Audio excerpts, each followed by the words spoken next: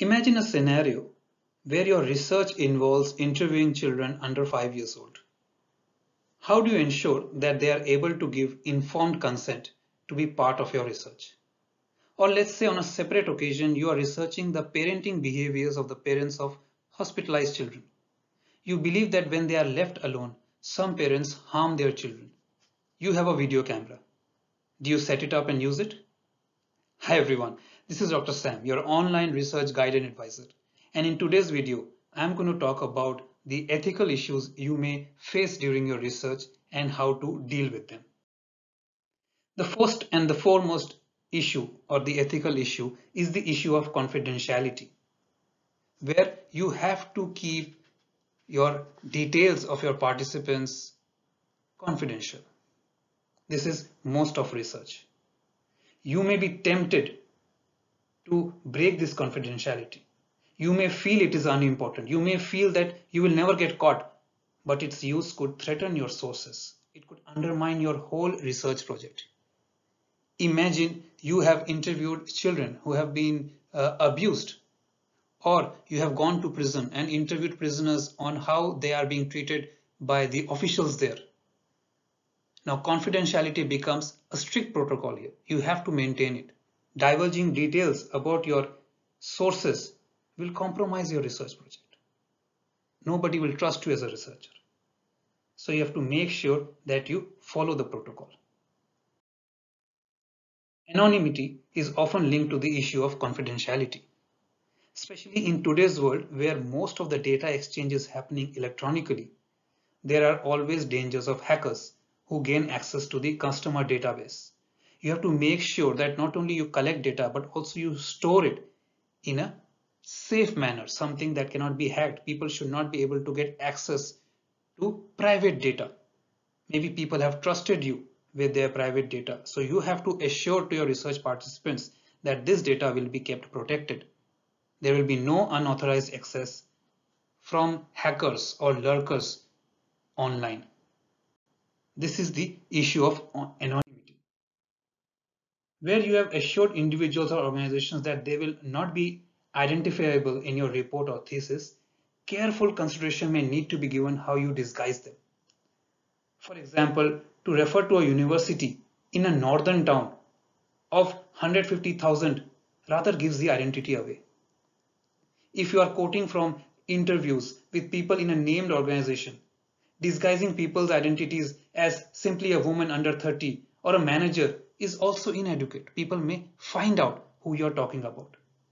For this reason, many professional associations and employers working in the social sciences have drawn up their own ethical guidelines or codes of conduct for researchers. You should try and get a hold of a copy of the code of conduct that is relevant to your research area. For example, in the UK, the Economic and Social Research Council asks proposers to detail the ethical implications of their project. In addition, it may be a requirement in healthcare or social work that you submit your proposal to an ethics committee, and this is becoming very common for most universities and colleges.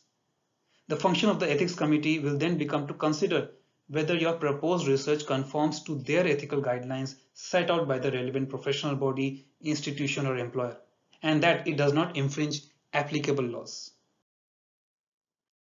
When we talk about legality, it is your duty to report any illegal activities of which you may become aware in the course of your research. Maybe you are interviewing mental health patients. If any of these patients show an indication or reveal that they are thinking of taking their lives, committing suicide, it's an ethical issue for you to reveal it. This is where you do not keep it confidential. You have to reveal it. You have to know where the legality versus the ethical issues.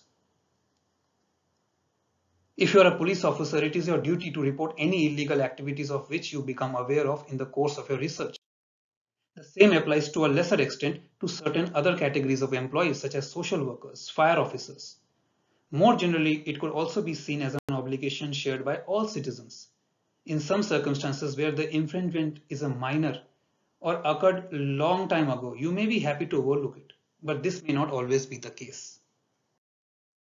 If you are a member of a professional group, as many researchers are, this imposes or assumes certain standards of conduct in your professional life. These may overlap into your research work, particularly if you are conducting research among your fellow professionals.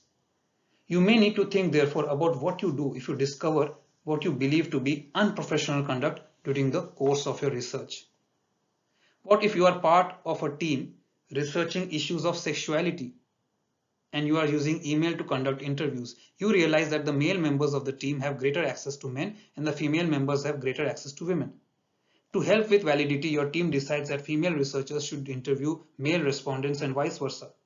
You log on, but your new respondents decline to discuss issues with a member of the opposite sex. You are worried that this will endanger the research project. Do you try again, but this time change your name and pretend that you are the same sex as the respondents? No.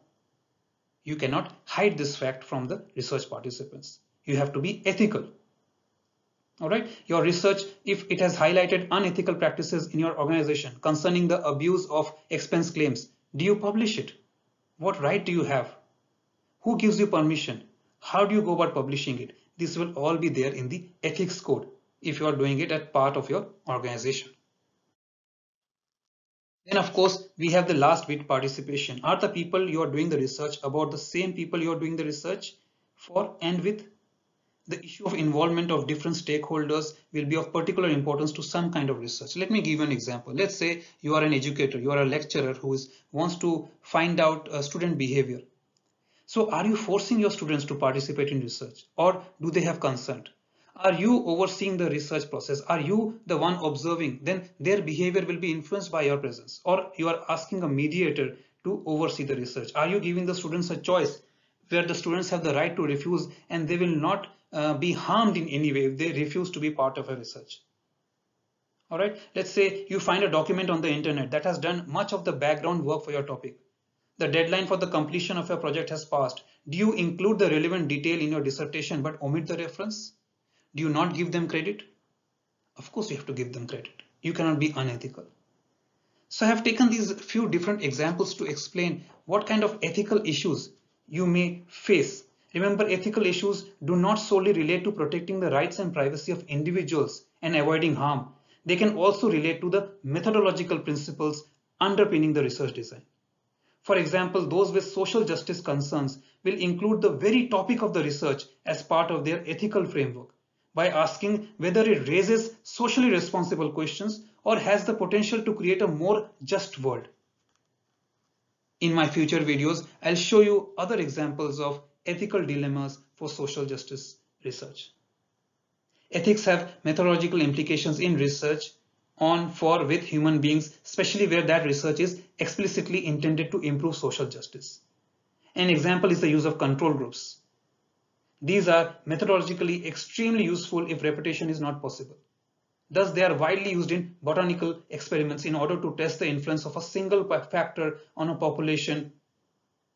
Agencies and interpretation can be taken into account by the use of double-blind test, where neither the experimenter nor the subject know which is the control group or treatment. For instance, much medical research depends on the double-blind use of placebo treatments. The ethical problem for education is that methods depend on putting some subjects into a control group and deliberately giving treatment thought to be inferior so that better treatments can be tested. So these are different issues that researchers will face.